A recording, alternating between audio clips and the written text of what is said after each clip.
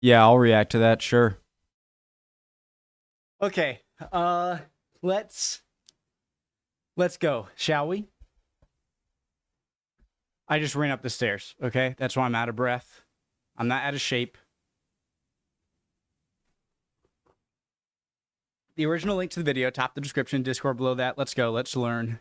If you talk to someone about the Vulcan today, they'll often associate its history with that of its use in the Falklands conflict of 1982, when it undertook the longest bombing raid of any RAF aircraft, flying from Ascension Island. The Vulcan, however, wasn't designed for that particular role. It was designed in the early stages of the Cold War as a nuclear high-level bomber.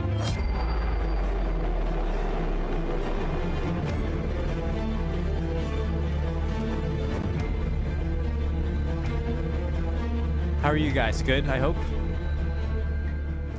In Britain, following the end of the Second World War, thoughts turned to future conflict, and a decision was made to tender the aircraft companies of the day to produce a bomber that would be able to fly fairly long range and to drop a nuclear weapon. What's particularly interesting is that that decision was made before the decision was made to proceed with Britain's independent nuclear weapon.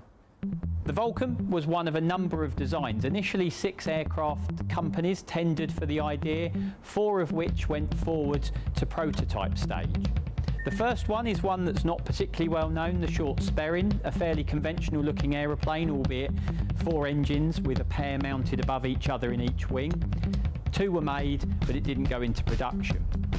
The first production bomber that came from that was the Vickers Valiant. Again, a fairly conventional aircraft, and unfortunately it didn't progress very far due to a change in tactics and fatigue life. The next aircraft to fly was the Vulcan, the second to carry the V name. By this point, the Air Ministry had decided that their previous idea of naming bombers after famous towns and cities in the UK needed a little bit of a change as the aircraft became more dynamic. So the Vulcan became the second of the V bombers. It was followed into service by the Handley. Really interesting intake thingamajiggins here. So the Vulcan became the second of the V-bombers. It was followed into service by the Handley Page Victor. Able to actually carry slightly more bombs than the Vulcan, it never went on to gain the same fame. So, we're now in the pilot seat of our Avro Vulcan. It's a very cramped area to be in, but probably for the pilot and the co-pilot on my right, they have at least got a fairly decent view outside, at least they can see outside, unlike the 3 crew members sitting behind. In this position, we'll notice quite a few interesting features of the Vulcan. One of which is the control column in front. Unlike most bombers, it's not of the spectacle handle type, but this is very much a fighter pilot style joystick. Partly because of the handling of the aircraft and the modern technology that had gone into it, but it certainly gave the pilot and co-pilot, when they were sitting in here, a very different feel to most of the other bombers of the era. In the centre, we have 4 throttles, one each for each engine, and that's represented by quadruple instruments in front of us for engine pressures, oil pressures, and otherwise. The Vulcan itself was a... Okay, so all of these measuring things here are all the same thing, just for each engine, right? So 1 engine, 2 engine, 3 engine, 4 engine, and then 1, 2, 3, 4. For engine pressures, oil pressures, and otherwise. The Vulcan itself was able to be started in a conventional way with individual engines running, but in the event of a scramble, they could actually fast start, which would involve firing all 4 engines simultaneously, and that would allow a squadron to get into the air in less than 4 minutes.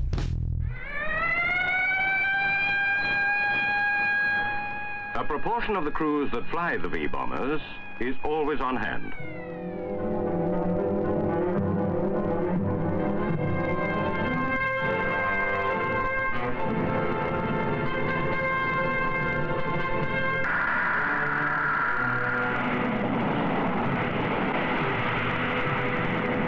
The Vulcan itself, from the Avro Aircraft Company, is an aircraft not too dissimilar in some respects to the aircraft that preceded it, the Rolls-Royce Merlin-engined Avro Lancaster.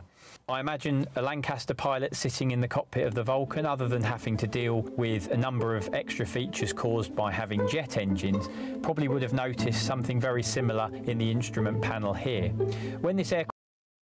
What a beautiful airplane, guys. What is it? The Spitfire looking...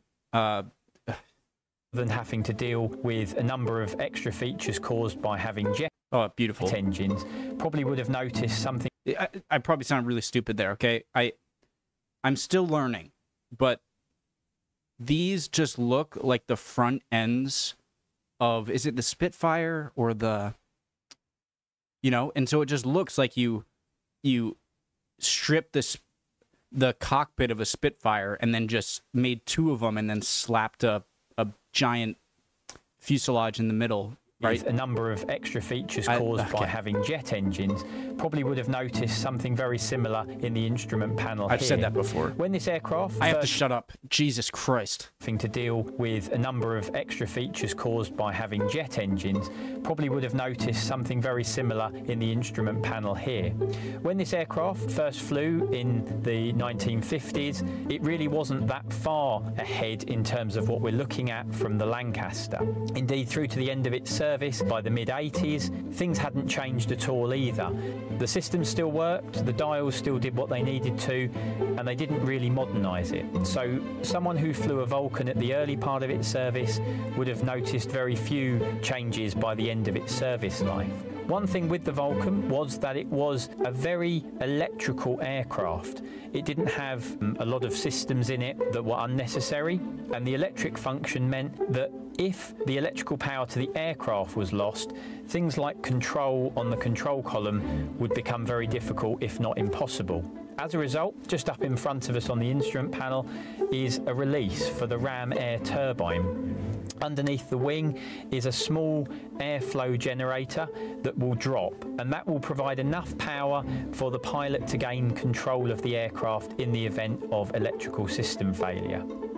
The Vulcan control column will allow the aircraft to move to control the elevons on the rear surface of the wing, but because of the forces required to move it, they are inputted electronically, and a real feel had to be put in to stop pilots overstressing the aircraft.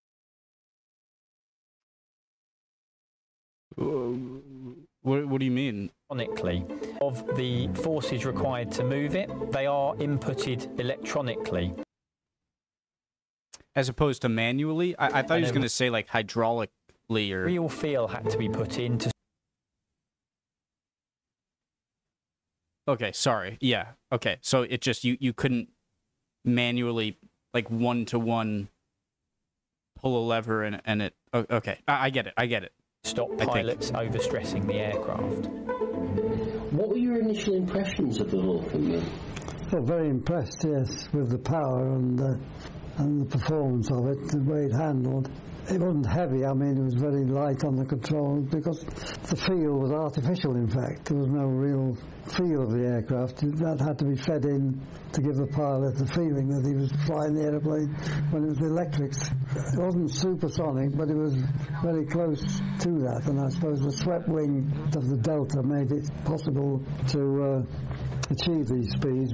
The Vulcan... So does he mean, the gentleman talking, that because there were certain electric components that it didn't feel like other aircraft where you felt like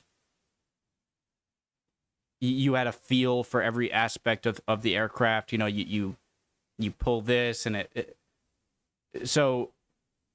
it's like an automatic versus a manual.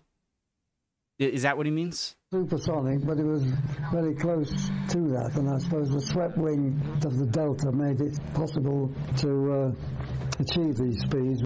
The Vulcan has a crew of 5. Up front, both the pilot and co-pilot are sitting on ejector seats underneath a jettisonable canopy. In the event of an emergency, it's often the case that the co-pilot would have ejected. That would have allowed the canopy to depart. The co-pilot would have followed, but it would have allowed the aircraft itself to depressurise. Very important, because the 3 guys in the back, all facing backwards, the air electronics officer, because the 3 guys in the back, all facing backwards, the air electronics officer, the navigator plotter and the navigator radar, weren't equipped with ejection seats. They would have had to open the crew access door, rotate their seats, and physically move out of those seats, aided by an inflating bag in the chair. I burped, sorry. Excuse me, and gross. Physically move out of those seats, aided by an inflating bag in the chair, to push them towards the door and hopeful to safety. Conditions in the cockpit of the Vulcan are very cramped. In terms of crew comforts, they didn't have a huge amount. They were equipped with a pair of food heaters, one of which is behind the pilot seat, the other behind the co-pilot seat, neither of which were to be relied upon for actually warming up the can of soup that you may have put in there. The original Vulcan design catered for just one pilot, but Avro was asked to standardize by fitting 2 ejection seats side by side in the extremely small cockpit compared with the Valiant and the Victor, which had a very tightly curved roof. And that is why many of us who flew the Vulcan for many, many years have a virtual permanent crick in the neck. The head was either that way to the left or that way to the right to cater for the combing. Flight time in the Vulcan, the crew in here could have been inside for 8 or more hours. In the case of the Falklands mission, that was possibly doubled to around 16 hours or so. The Vulcan was designed to carry conventional bombs, but also nuclear weapons in the event of the Cold War becoming hot. The Vulcan has 4 engines buried deep within the wing root of that massive delta wing. When the Vulcan was designed, the delta was a new concept. So new, in fact, that Avro actually built a number of 1/3 scale prototypes, we could call them, to test out the theory of the delta wing. It was certainly the first production aircraft in the RAF to adopt this shape, and really the first combat aircraft anywhere in the world to do so. During the later stages of the Second World War, the Germans had experimented with the delta shape, but it was still a very new concept. It was the Vulcan's delta wing as well that enabled it to have longevity of service life. Preceding it into service was the Valiant, but when the V-Force was requested to fly at low level, the wings on the Valiant began to show signs of stress and they were withdrawn from service. But the Vulcan's big thick wing protected it when it reverted to that low level role. But originally it was designed to go in at high level, to drop nuclear weapons on Russian towns and cities in the event of that becoming a necessity. They would have been painted overall bright white, anti-flash white, but when they reverted to the low-level role, by which point they would probably have been carrying more tactical nuclear weapons in the case of something like the blue steel standoff weapon, they gained this camouflage surface to protect What kind of them weapon? in the blue steel standoff weapon. They gained this camouflage surface to protect them in that environment. With the switch to low level, a dark green camouflage paint was introduced. But Oh my god. They gained this camouflage surface to protect them in that environment. With the switch to low level, a dark green camouflage paint was introduced. But of course the boffins had quite failed to appreciate that to a fighter loitering above, we now stood out like the proverbial sore thumb. Nor at low level could we use the blackout curtains. But of course, against flash? Or? Against nuclear flash, that's absolutely right. So we couldn't use these at low level. We needed to look out to make sure we weren't going to fly into anything. And so we were issued with and were required to wear on operations a standard black medical eye patch. And in the event of being blinded, we were to lift it up, switch it over and put it on the other eye. Not very scientific, was it? And certainly not very comforting. But that was the primary aid to protect against nuclear flash at that time. And so they... Guys, unrelated, but is it true that pirates wore patches so that when they went underneath the deck, where it's really dark, they could flip the eye patch off of the eye that's now very used to darkness and it can see better. Is that true, or is that a fiction? They slide past the giants of the U.S. Strategic Air Command. Following them, the huge white shapes of Britain's long-range heavies, their vast bulks making their speed appear deceptively slow. That wing alone, that Mark II wing, surface area, put 2,000 feet on the cruise climb ceiling, even without the bigger, more powerful Olympus engines that were fitted to the Mark II. So that, you know, with 4 times 20,000 pounds of thrust, and for demonstration purposes, you could get the weight down to about 100, 110,000 pounds. The thrust-to-weight ratio was absolutely astronomical. The highest I ever had a Vulcan was 62,500 feet. Not much fuel left, I must admit. Critical Mach number. Well, of course, in those days, one was never absolutely certain of position errors, but I dare say the fastest we ever went was in the region of 9.6 or 9.7. Our Vulcan I really would like to learn more about the purposes and intention, or the reasons behind choosing certain shapes of aircraft wings. From the, is it the B something stealth bomber, the cool looking black one that almost looks like a Batman, but with like the okay, I'm not explaining well, but I would just love to hear the reasons in more in-depth detail of why they choose the wing shape that they do on certain planes. X-Ray Juliet 824 is a Vulcan B2. It's the second variant of the Vulcan, the second main production variant, and this particular one was used all of its life as a bomber. It flew with numerous squadrons all over the country and indeed around the world, and was delivered to Duxford in March 1982. Very significantly, it was delivered by a pilot by the name of Martin Withers, who just a few weeks or months later, when the Falklands conflict began, he undertakes the first of the Black Buck raids, flying a Vulcan from Ascension Island to the Falklands, where he drops bombs that crater the main runway. This particular mission was the longest bombing raid undertaken by the RAF, and indeed by any country up to that point. And so, very expensively and with a great deal of effort, we were able to mount some 6... Sorry, I don't want to interrupt him. I'm going to go back. I did interrupt, but... And indeed by any... But is Ascension Island near that island that Napoleon was... that he died on? Country up to that point. And so, very expensively and with a great deal of effort, we were able to mount some 6 attacks on the Falkland Islands by Vulcans operating out of Ascension. I say very expensively because in order to get one Vulcan over the Falkland Islands, we needed 17 tankers. They had to actually refurbish the in-flight refueling system to the Vulcan. There was a shortage of probes, and the director of the Imperial War Museum was telling me that the RAF even borrowed a probe off a Vulcan bomber which they had in the museum. I'm told that they did return it after the war. There were extremely long and extremely difficult sorties for the crews involved. Flight refueling is not perhaps quite as easy as it looks. The Vulcan speed and the tanker speed have to be coordinated. They have a very small basket to aim for. I don't think it looks probe. easy. And of course only a small window in which they could do this refueling. The Avro Vulcan is a truly amazing aircraft. It has a real affinity with the British public, and being able to see one here at Duxford allows you to look at its immense size, its immense presence that it must have had in the sky, and to compare it to an aircraft that flew just 11 years before it in the shape of the piston-engined Avro Lancaster.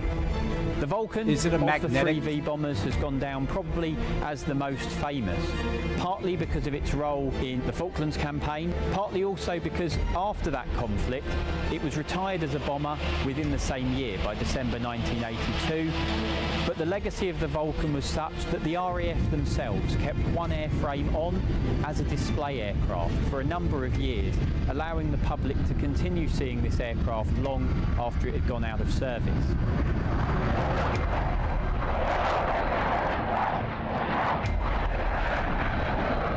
Very great video.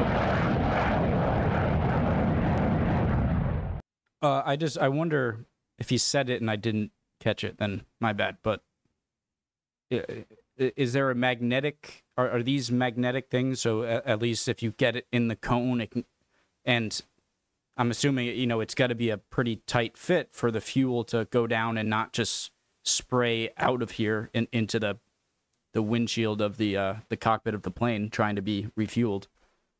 And so I'm assuming there's a magnetic connection or something like that. Perhaps it's quite... Really great video. Sorry if I paused too much there. Yeah, I love Imperial War Museums. Love learning about these planes and any military vehicles, to be honest. Really fun. You guys are awesome in the comments. Thank you for answering my questions. I hope you can do the same for this video or just any comments in general. I'd really appreciate. I'll see you guys next time. Bye, guys.